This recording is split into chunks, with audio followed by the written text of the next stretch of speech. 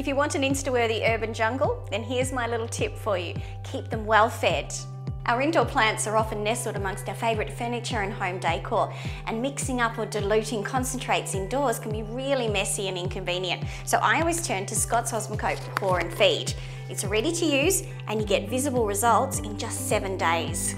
It's completely odorless and non-staining. Simply pour a capful into the base of the plant every fortnight through the growing season and watch the difference.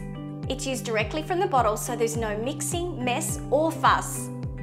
If you want to give your indoor plants a real pick-me-up fast, then foliar feed them with Scotts Osmocote Mist and Feed. So simply spray it directly onto the foliage.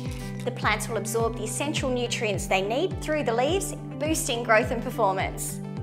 If you're a busy plant parent or you're new to the world of indoor plants, then Scotts Osmocote Controlled Release Fertiliser for indoor plants takes the guesswork out of feeding. So you've got two options.